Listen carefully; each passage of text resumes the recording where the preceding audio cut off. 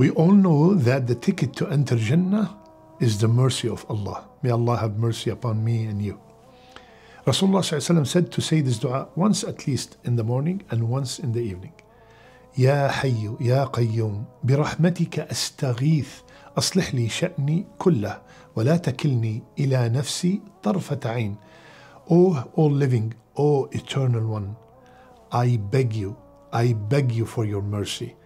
Fix all my affairs and don't leave me for my own decisions, not even for a blink of an eye.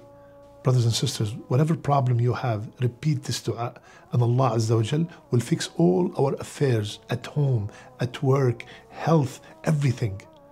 Why are you quiet? Go ahead and try it.